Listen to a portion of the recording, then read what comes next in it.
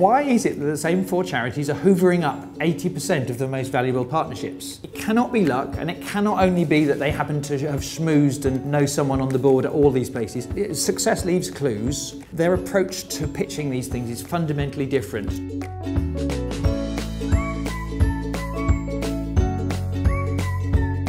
I've just done Rob's Corporate Mastery programme, and I cannot tell you how worthwhile it's been.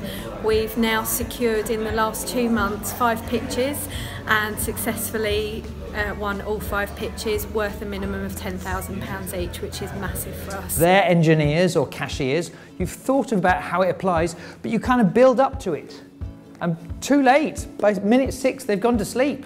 I have to say it has been eye-opening, inspiring and brilliant. A particular highlight for me was using Rob's storytelling technique, which has enabled me to get some really good results, one of which was converting a £10,000 donation into a £50,000 donation.